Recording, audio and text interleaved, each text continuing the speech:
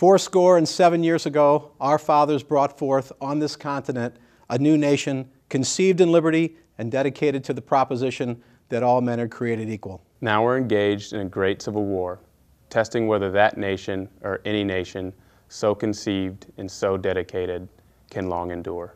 We are met on a great battlefield of that war. We have come to dedicate a portion of that field as a final resting place for those who here gave their lives that that nation might live.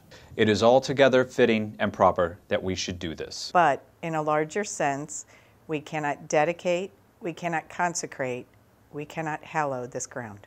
The brave men, living and dead, who struggled here, have consecrated it far above our poor power to add or detract. The world will little note nor long remember what we say here, but it can never forget what they did here. It is for us, the living, rather to be dedicated here to the unfinished work for which they who fought here thus far so nobly advanced. It is for us rather to be here, dedicated to the great task remaining before us, that from these honored dead, we take increased devotion to that cause for which they here gave the last full measure of devotion, that we here highly resolve that these dead shall not have died in vain, that this nation under God shall have a new birth of freedom, and that government of the people, by the people, for the people, shall not perish from the earth.